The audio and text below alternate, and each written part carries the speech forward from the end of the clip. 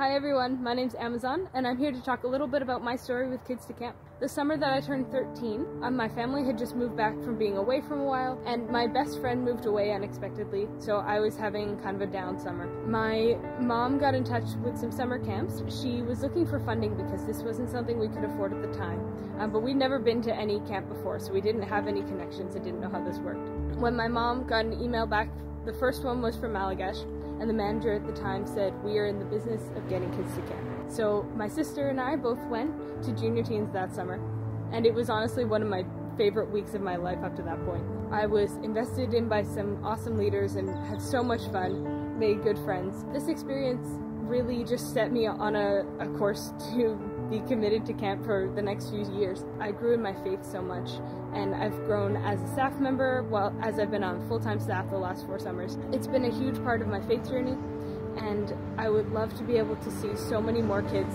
be funded to go to camp, because I know what a life-changing experience this is.